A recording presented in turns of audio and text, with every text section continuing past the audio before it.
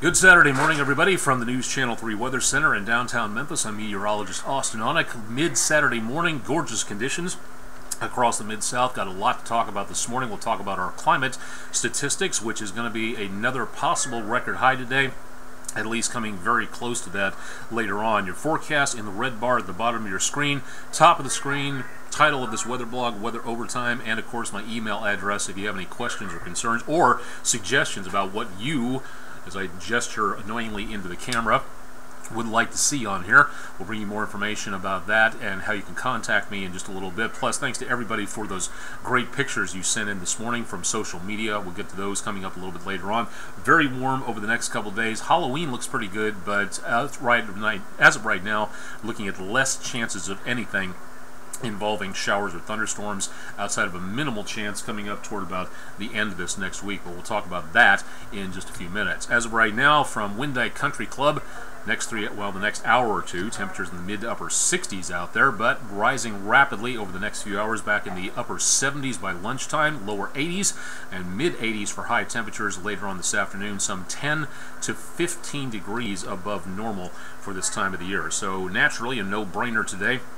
The cough temp dex looks like it's going to be back toward the iced, frothy coolness, something to cool you down out there as temperatures really begin to hit way above where they should be for late October. Big River crossing, a lot of people out and about this morning, but the Mississippi River is dropping, and pretty rapidly too. Should be down to about 5 feet above zero stage by Tuesday. Could go lower than that. We'll be waiting for information from the National Weather Service and the Advanced Hydrologic Prediction Service to give us more information about what the river is doing.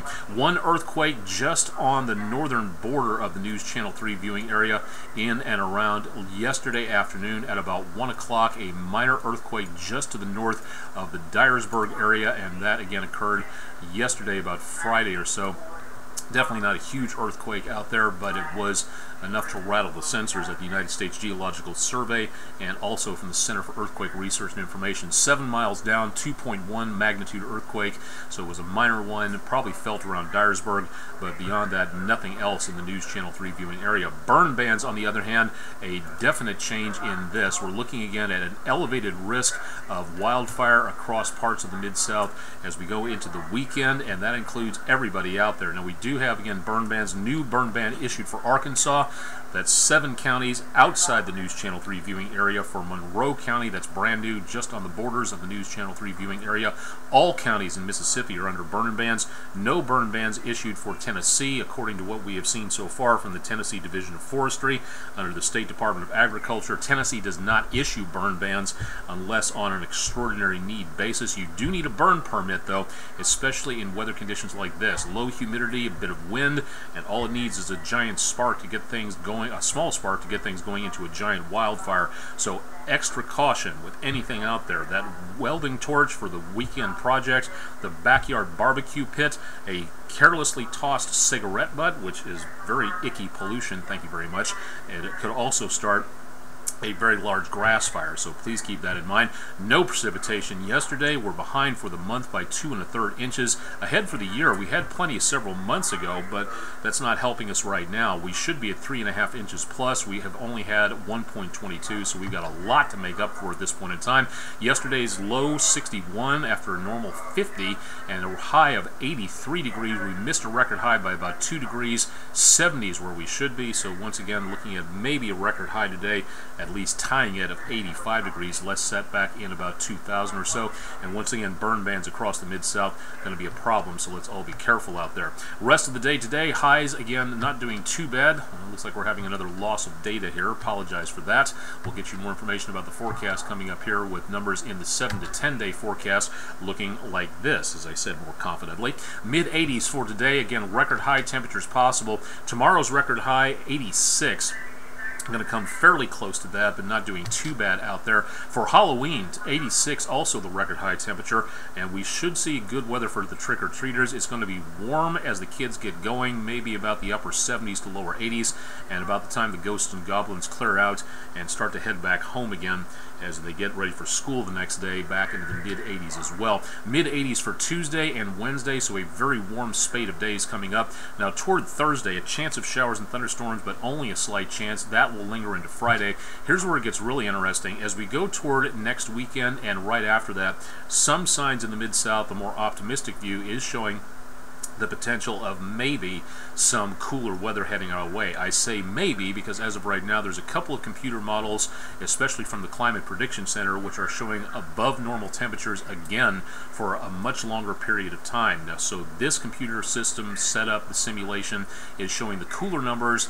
That could definitely change into the next few days, but so far that's what the numbers are giving us, and that's what I'm going to be going for. Definitely going to be changing, so definitely want to keep it tuned to News Channel 3 for the latest information about the 7 to 10 day forecast and everything else. Stargazing conditions tonight as we get into the evening hours, looking pretty good out there with no problems being seen for visibility. A little hazy, especially in and around the downtown Memphis area where News Channel 3 is located. Outside of Shelby County and the metro area, we should be looking at some good visibility conditions out there. Venus and Saturn in Scorpius setting just after sunset. Mars is a little bit further to the east in and around Sagittarius, and that'll be in the southern skies tonight. Perseus rises in the northeast through October. Good viewing of that. And an iridium flare will be happening at about 7:43 p.m. tonight. That happens as an iridium flare reflects sunlight and makes its way down toward the northeastern horizon. That'll be at about 7:43, decently bright. It'll only happen for a few seconds. It'll fade in, get really bright, then fade back out again, and again that'll be happening at about 7:43 this evening. That's about the extent of any viewable satellites for the Mid-South for this time later on tonight. For radio weather throughout the weekend, tune in to News Channel 3's forecast on Oldies 102.3 and Country 92.5. East Arkansas broadcasters, they'll keep you up to date on that. And join me for the forecast bright and early Monday through Friday morning on AM 730 Yahoo Sports Radio. Talk Back Live with Bob and Josh, and also before that on Memphis in the Morning. And don't forget to tweet any weather pictures to me at Aonic_WREG3.